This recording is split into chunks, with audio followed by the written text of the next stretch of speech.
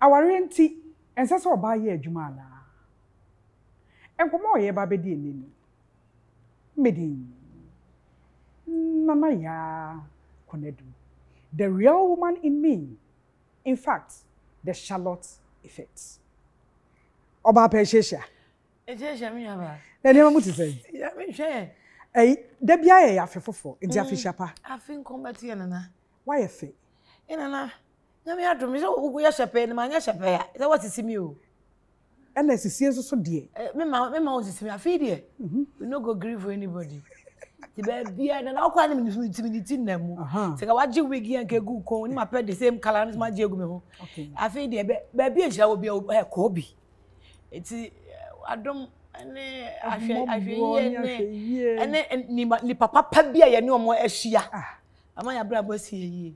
Christ nti. O kan ya ho dodo na. I come.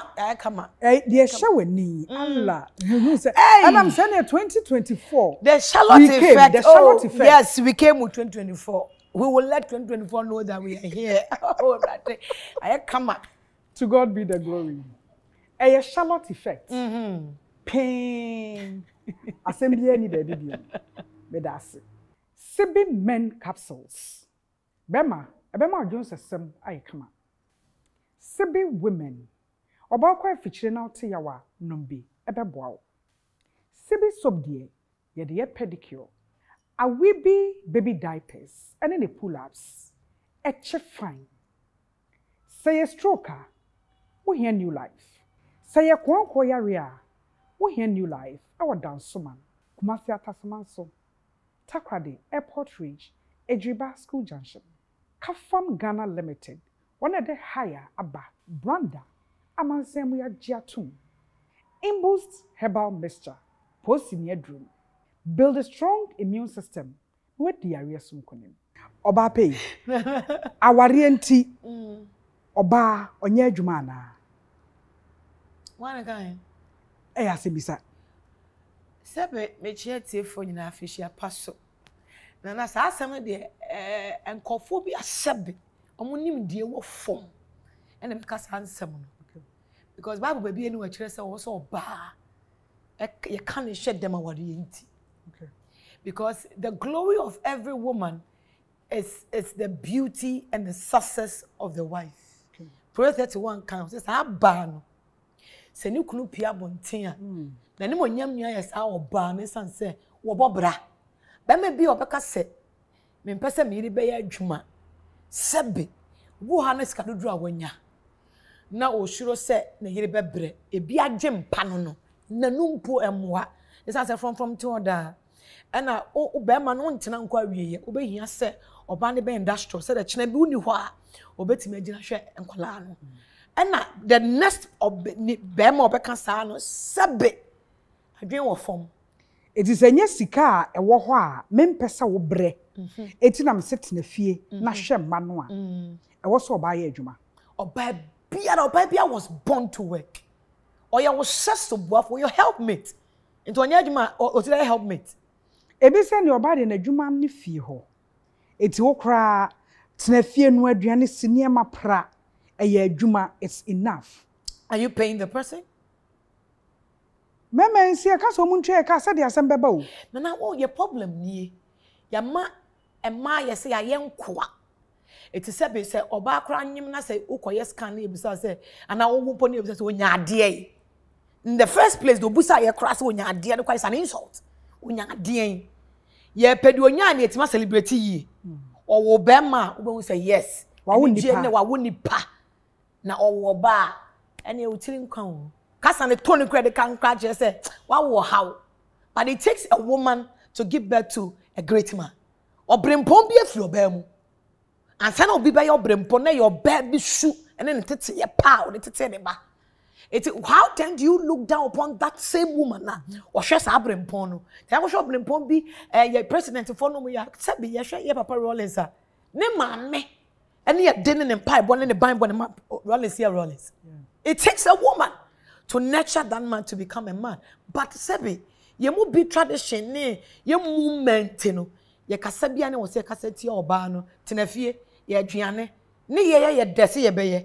But what can one can I say? ya to wakoa woni ba bia akọ ba bia tenefie so dem aware wo de papa ya mpene so mo ware yen o the echiwo ye social media handles TalkLife TV ewo YouTube and TikTok TalkLife GH Facebook and Instagram ye kwaba Obape yesi ma ye adwuma omunya adaje nhwefi eti emofra ne nteteye wo madidie mu wo ma ho ne die mu na e the stress bebre abroba ne ntinka ne papa mu a hwefie anase ye adwuma chusi baako. Do you agree? No, you can't give us that choice. Every woman is industrious. You can do 10 things at the same time. Okay. It depends on who kuna na partner no. Dia na wo ya boa no. Say yes on opinion in kola you go school, who dware omo, me ye breakfast, ye ya abomu a.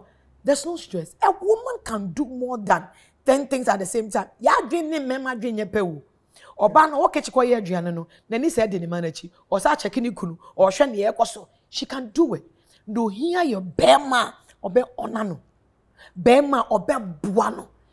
But no, remember ni bo hono wa nana, or waru ko fia. As what wakwa. No si dem, no kana na to so. Fa so brem. O si woni me bi a fridge woni wa o.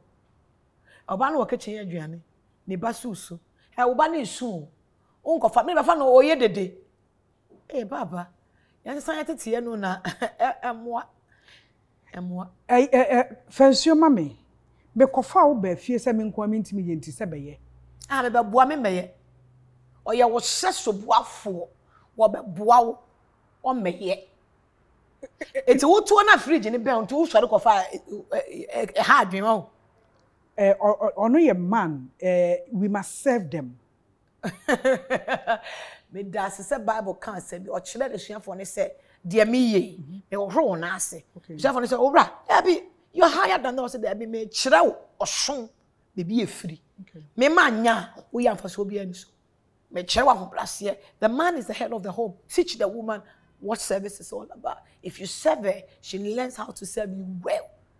It is a wonim se odo wabre ma menye wemu a me kunu die edu die den oboa me oye bia ma wanya ne den basa wote wo na waka se ama ware wo wadwuma no no me sebe me ko toilet po na pepa ye wo ma o me se adwuma no na wo ma so munim omo te bia wa brabom wo ma na kwa wanya ne salase nana oba ne ba tina ne bi mo so mo se emanya sika o mo ade no enya saa wo umane bresa umwatuchi ni sa no nya ba bi gina na o looking for vengeance and nesa na ko san keye no ba ya wo ne doso oye nipa obepe wo back wanya ne yia etini se ma nyenye sika o mu ade but oba wa di yawo wa kwatiti wo nye sika that freedom no bro ne so oye mistakes etini treat her well no hu se wo ye ni ti onye sika se den still no she will still honor you as a man.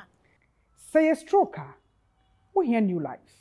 Say a kwanko yaria, we hear new life. Our dance man, Kumasi Atasamanso, Takrade, Airport Ridge, Edriba School Junction. A man be to say a ma free praise say equality, gender balance. Etiama a may be irresponsible in the home, in the marriage, or person the way ye be a beman so a ye be especially if ye a management. Ye be fa ne sen na balance wella emeye umuade onwabe onsom ene sa akasa bebre no na one thing they be am here ne clear is there's no competition between a man and a woman oba wo ye de wo oba bema ye do ye bema so we are not fighting for any equality anywhere your omo mentality okay enka ne bi mu ye ma bi sa ma ne bi na sometimes utie di na utie omo motive why they are doing that almost feeling depressed. Maybe so feel said they've been abused for years, and now they have equal grounds to go school or opportunity. Then they will fight back. Okay. It's about some way they sometimes they do it the wrong way, but then it's like a man say the woman is not a slave to any man. And if fear you man na fear ya juma. It's why is it say they say can na me papa bina oda dem hwebo na yiri wo kitchen aduane na wa frɛ ne yesa ombra na ne laundry wo ho ye ntoye obekọ adwuma enti onye adwane na oye ne beto otade ne ma no na maame ne say papa hwe se baby ni hyemachi na me ye adwane ebe hye me se wanti ka wo fa na wo to ka do ka wanti papa me sira wo de me sira ka toma me papa ni mu na yakom wa fra me wo ho meeting de so ba no so fa so ne se na me ko meeting na wo kan na me asem na anu ani na me se dware ne ko wa dware pie papa ne say mama me se papa aden say ye wo baba akwala hye na chi ye wo awadwane ti wo fa to so a na ye den e wo se ye tena se ye baako ma bra wo so hu se ma bre na wo boa e koye ne se ma ware wo it's wo se wo ya that man is a bully. The your social media handles TalkLife TV, our YouTube and a TikTok, TalkLife GH, Facebook and Instagram. TalkLife. Yes, it no, and live well.